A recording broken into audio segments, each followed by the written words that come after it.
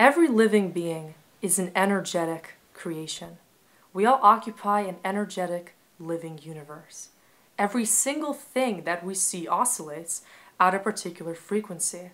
Nothing is fixed or constant or stagnating in this energetic sea of information, which means that even the things that you don't associate as living conscious beings actually retain a certain energetic imprint to them.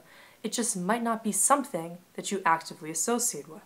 When you move your perspective to embody the reality that everything is indeed alive, conscious, and energetic in nature, you can start to see the world as an output of frequency. Now, what is frequency? This pertains to the idea of energy and vibration, frequency being the rate at which an object vibrates, and every single thing has a frequency to it. Every organ has a frequency. Your body as a whole operates at a certain frequency, a Hertz value, which essentially dictates the energetic wavelength at which your physical organism operates. Now, this also means that every single thing in the matrix that you are a match to has a frequency equivalent to it, and it has an imprint on your overall frequency. Everything in your environment which you respond to has an imprint on your frequency. Every interaction you have, every person you meet, every food you consume, everything you smell, every single thing that you encounter in a physical sense, which has an energetic effect on you, ultimately impacts your frequency. This is one way of looking at the impact that everything has on a more metaphysical level in your own inner matrix. What you're doing as an energetic being through your interactions with the world is you're allowing your field to be permeated by all of these external influences. And the reason why many people don't understand why they have the ability to control or to co-create their reality is because they only see that it is the input of frequencies that determines their overall frequency. For example, what this means is that when you're constantly focused on the external factors that have an impact on your mood, for example, the way that people perceive you, what people tell you, what things enter your world, things from the weather to the things that you're hearing on the news, to the different things that are occurring as an external impact to you. All of these things are just part of the multitude of factors that can impact your frequency, but the ultimate determinant is you. Because what happens in your consciousness is you are choosing whether or not the external influences and frequencies end up skewing your internal frequency. Because the way in which you choose to maintain a resonant state in your reality is contingent entirely on you. It depends on how you choose to be the moderator of all of these external signals, and how you choose to align your antenna of consciousness to the field around you is contingent on your own focus, your own attention, and your energetic capacity within your being. The biggest consciousness shift that we can make to align with the notion that we are indeed co-creators of reality is by realizing that our consciousness is what ultimately determines our frequency. And when you can learn to tune your consciousness to shift your internal frequency from a state of your own inner alignment, you can choose to keep a constantly elevated frequency. Now, why would this be important? Well, let's think about every single thing that we experience in reality as a currency of our frequency. For example, your mood, your perception, your status of abundance, the health of your overall being, the quality of your relationships, the way that you feel on a day-to-day basis, your physical, emotional, mental, and spiritual well-being are all aspects of your personal frequency. So when you choose to elevate your frequency, what you're essentially choosing to do is to become the conscious creator of your personal inner space. By becoming conscious of the impact of all external frequencies to you, you start manipulating the way that you respond to them. And that ultimately is the key. It's not choosing to drown out the effect of everything outside of you, but rather choosing to be conscious of everything that has an impact on you.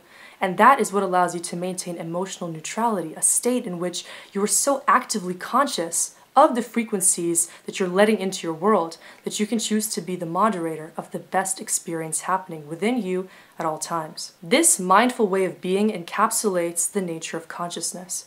This is the level of awareness at which you no longer care about being a victim to your environment. You no longer believe that if there's anything negative that happens to you, you must experience a negative outcome in reality. This is a way to transcend any notion that the universe is against you or you are stuck in any toxic patterns or situations that have been caused by your past. Oftentimes, we will experience a very low frequency state because we feel that we are a hostage to the situations created outside of our personal will. For example, if you find yourself in a difficult family situation and you're affected by people that are mistreating you or making you feel like you don't belong, you might want to push that blame onto them and feel that your emotional state is contingent upon your surroundings and the people around you, how they treat you, how they perceive you, and how they make you feel. Now, you can change this dynamic entirely by realizing that though you are part of a situation which is seemingly outside of your conscious control, you can change the way that you perceive it, the way you perceive those people you're involved with, and your own reaction to them. You can change the way that you perceive why the situation had to be manifested for you to discover how to gain an upper hand over your own emotional state so as to learn how to neutralize your frequency in spite of all of the negative interference in your reality. To do so, you must first understand that nothing that is happening to you is happening to punish you. The universe is never vehemently against you, nor is it trying to make you experience a low frequency state of being by default.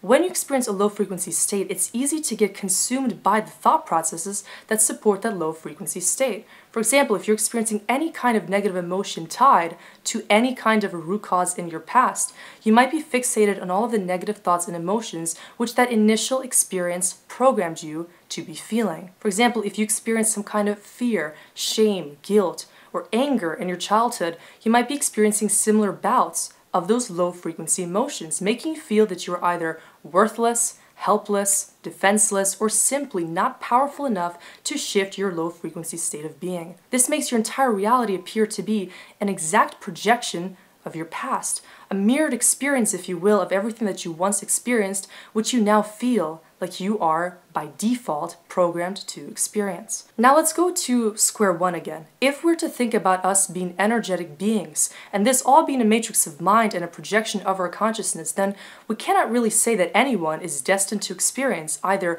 a high or low frequency reality. So it seems like a surprise why some people seem to be doomed to experience negative patterns, lower conscious states of being, all kinds of health issues, and issues within their love life, relationships, their personal pursuits in work and otherwise. Meanwhile, some people seem to be perpetually healthy, happy, lucky, and successful. Now, why would this be? We have to think about the initial programming which laid the template for the frequency that we experience on a day-to-day basis. The thoughts that we experience are the main subconscious precursor to all the things that we end up experiencing on a day-to-day basis.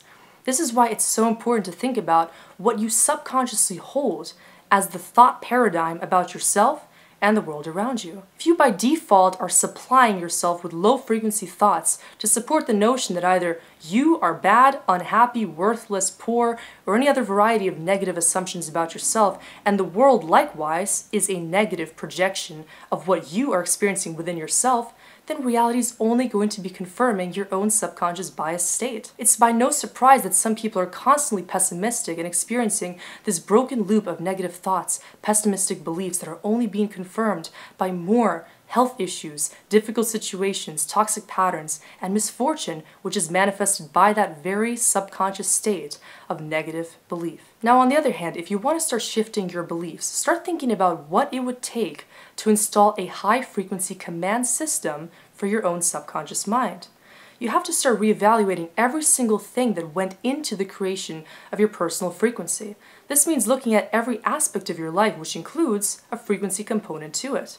Meaning your health issues, how you feel on a daily basis, what thoughts, limiting beliefs, and different kinds of mental processes are going on that dictate your entire worldview, how your interactions and relationships inform your personal frequency, what makes you feel sad, lonely, afraid, angry, what kinds of triggers come up in your daily life, where do you feel fulfilled and not so fulfilled, where do people seem to understand you, and where do you also turn away from yourself. Now, the reason why this is so important to go really introspective and to think deeply about every constituent of the frequency program in your reality is that if you try to bypass this process and just jump to the reality of you're a happy person, you're abundant, you're free, you're fulfilled. Maybe you start saying happy affirmations and start declaring that you are now a happy, abundant, successful person who knows exactly what to do to live that perfect life. You may be experiencing a subconscious state of denial. And here's why. Unless you first understand and accept the negative beliefs underlying your subconscious programming, you're never going to be in a state of alignment to that new paradigm of conscious thought. You're going to be subconsciously experiencing a dissonant state to the reality that you want to be experiencing. This is why if you're someone who experiences a void within yourself where you feel unworthy, you have low self-esteem, all kinds of personal issues which are emanating from your childhood, for example, if you try to declare that you are confident, happy, successful, and living the life of your dreams, somewhere deep down you're going to be realizing that you are lying to yourself. For as long as you're going to continue to dismiss the inner reality of truth within you, the negative beliefs, the thought processes that originated your frequency condition, the trauma that you have to deal with, the people you have to forgive, the qualities you have to let go of, the healing that has to be achieved through inner acceptance, and through truly seeing and acknowledging what you're going through deep down, you're never going to be able to transcend those hurdles to the high frequency condition you want to be experiencing. Because here's the thing. If you're experiencing a lower frequency, what you're still experiencing are the untransmuted emotions which keep you in that low frequency domain. These are things usually associated with situations that were outside of your conscious control. Different things that people told you that you didn't want to be feeling, perhaps mistakes you made, betrayal you've gone through, different kinds of difficult life lessons which were difficult to come to terms with at the time and might have made you feel like it's better to suppress the reality of those things affecting you than to effectively accept and to deal with them. If you try to simply transcend a difficult emotion without understanding why it arose and what you're still clinging on to deeply, that does not allow you to move forward to a more conscious paradigm in which you can freely accept that emotion, you are still going to keep manifesting the same experience. This is ultimately the reason why we manifest the same people in different bodies, the same kinds of mistakes, difficulties, misfortune, and all kinds of different horrible circumstances which make us feel like the universe is against us when ultimately we are just manifesting the same lessons to learn how to come into alignment with what we're experiencing and what we're manifesting, which is a deep lesson about self-love, self-acceptance, and the reality that we have to align with from within. The reason why we experience anything in our life is because we are a match to it. Accepting this is going to be one of the most difficult things that you can do for yourself, but if you can do this, you are guaranteed to live a more depolarized, neutral, loving, and accepting existence. What you must realize is that every single thing that you align with, consciously or subconsciously in your reality, is a vibrational match to you.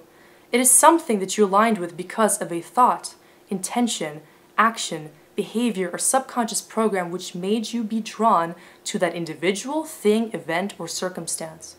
Within every single one of these encounters you make in your reality, there is a lesson. There is a teacher, there is a cause and an effect which you are irrevocably tied to, which means that the sooner you come to understand that what you're experiencing is a reflection of you, of how you're feeling and thinking about yourself at a deeply core level, you'll be able to understand that to change your life, you must essentially just change yourself. To change what you're experiencing externally to you, you must change the programs you're dwelling on within yourself. You must look to your own mind and heart and understand why is it that certain patterns are still lingering within you? What have you not yet let go of that are still continuing to pop up as signs, synchronicities, and difficulties in your physical reality that you must learn to come to terms with within yourself to move on and to experience a different quality of your world? In order to raise your frequency, you must think about how do you want to be feeling at all times and commit to your own joy by learning to accept every single thing that has come in the way of it. You must learn to perceive yourself as an object of consciousness that must be nourished through loving intention, through the desire to uplift yourself and to seek the best for yourself in every single capacity, meaning you look for the relationships which support your growth. You eat the foods that elevate your consciousness. You move your body in ways that align you from within to without. You listen to the music that makes your soul sing. You do the things and submerge yourself in experiences that make you truly feel alive and that make you feel like life is worth living because you are choosing to devote yourself to your own happiness and bliss. Only when you can make this transition away from a reality in which you are forced to encounter things that you don't want to be experiencing to a world in which you are actively pursuing the best for yourself by A, coming to terms with who you are and what you have, and B, choosing to make the best choices in alignment with the best version of yourself, can you learn to make this transition? To merge with the best version of yourself, you must understand that what you have currently is a reflection of who you are. And to become the best version of you, you must learn to elevate yourself to become a better match to the things that you ultimately want to have nourish the reality you want to be experiencing.